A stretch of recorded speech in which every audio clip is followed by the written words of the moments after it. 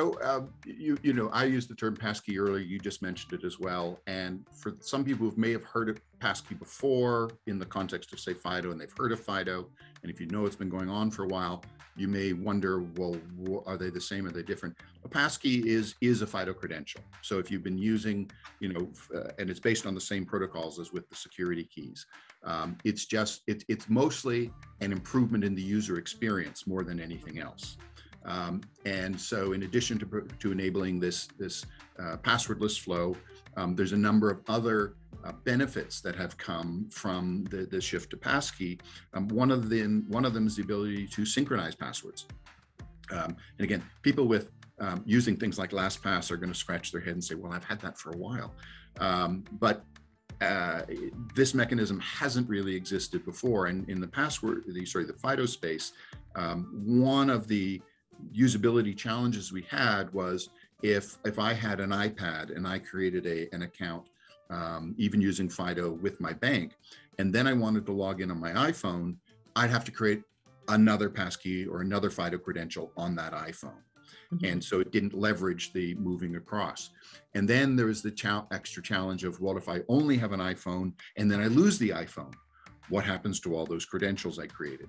So part of this evolution towards passkey is, in addition to the passwordless aspect, there's the recovery and synchronization capabilities. So within a particular platform, say the Apple ecosystem, if I create a passkey on my iPhone, it automatically becomes available on my iPad.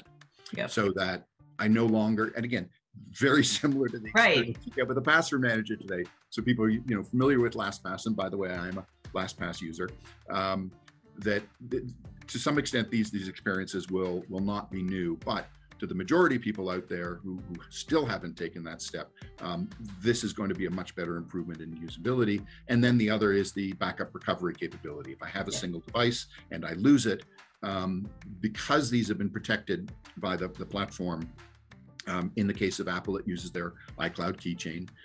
I can then recover it to my device, going through a very rigorous proofing process to prove that I really am who I am. So it's a trusted process to bring it back. Android, Chrome, they've got the same thing in place now, and the Windows platform, Microsoft system is supposed to have that available this year.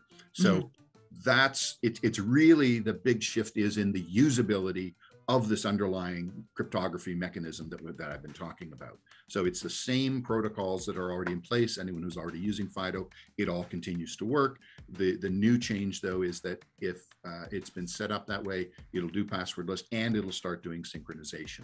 So what this helps fix is the problem of deploying it to the masses. You know, again, the problem with the security key was a big barrier. The problem of backup restore was a challenge, and these things. And this is where passkeys are really now going to open things up in a big way so that your average consumer, your average user can start using passkeys. And the beauty of it is that as it becomes more common, they'll become more familiar with it and it'll just start getting used. They don't have to do anything extra. The websites will just automatically register them with a passkey. And so there, in some cases, eventually we'll get to the point where there isn't even a password to steal, that no password will ever be created for the account. It'll just use a secure passkey, and it'll be based on, again, on its cryptographic capabilities.